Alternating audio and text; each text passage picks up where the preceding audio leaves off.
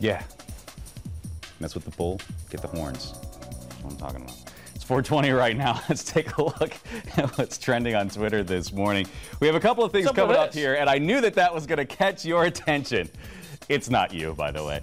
Last week, we talked about a young lady who demolished the Ninja Warrior obstacle course. Remember that? Yeah, she was great. She was phenomenal. Well, this week, we're talking about a guy who literally destroyed the event, and he's a weatherman.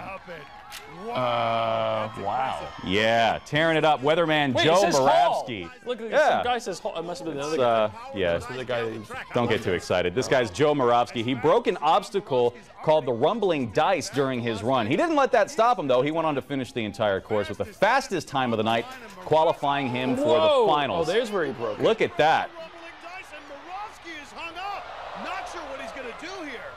Broke the obstacle. But watch this. No way! Hi-ya! Take that. Okay, he might not be Mighty Casey, you know, the 4 Feet of Fury, the woman that we saw last week who was just tearing up this course. But this is one bad weather dude.